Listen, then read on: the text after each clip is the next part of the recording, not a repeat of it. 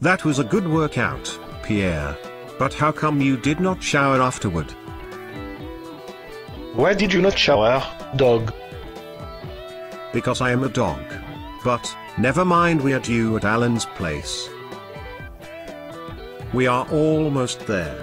So, Pierre, I note that you are not a student nor a teacher. What is it that you do at the CIT?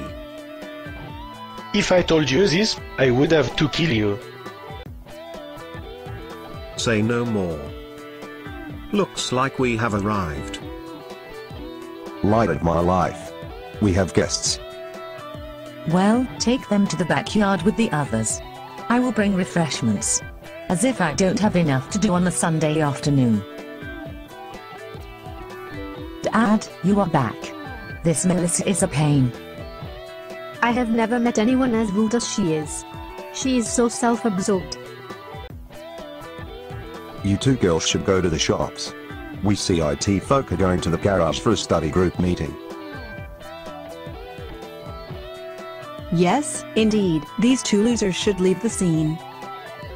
Alright, you two have asked Pierre and my good self here to advise you about the environment needed for workforce planning. First of all, most commentators believe that the HR function must be more business-focused and a strategic partner in business decision-making. And, HR should develop its own HR management business plan in synergy with the corporate plan. And, workforce planning is an action item within the HR management business plan, and ongoing workforce planning informs future HR business planning. That makes sense, sort of. Strategies which HR would include in their business plan would be informed by the consequences of forecast supply shortages, or forecast surpluses, of people with certain skills. For forecast supply shortages, HR should include in their business plan a review of recruitment, selection and remuneration strategies for the various occupational groups. And, review or design internal career progression models. They also will need to plan for a review of learning needs in order to design learning and development strategies. And clever little me would raise the issue of considering succession planning and management, including the following action items. Undertaker risk-audited key and critical job roles.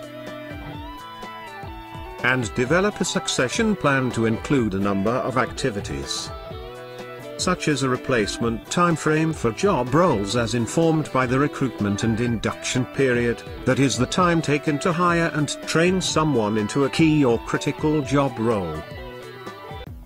And, identifying candidates with the best potential to develop into these job roles.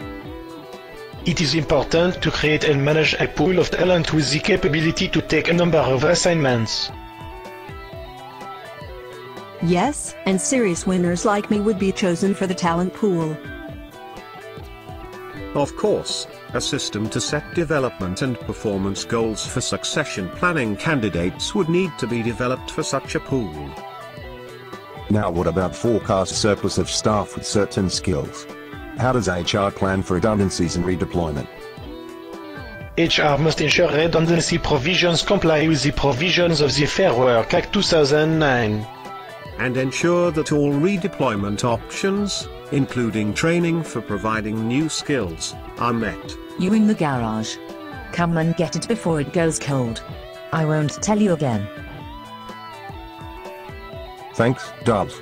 I hope you guys like chicken feet in sweet chili sauce. The missus also makes a mean spinach ice cream. Yuck, I am so out of here. I have already eaten. I am allergic to chicken feet.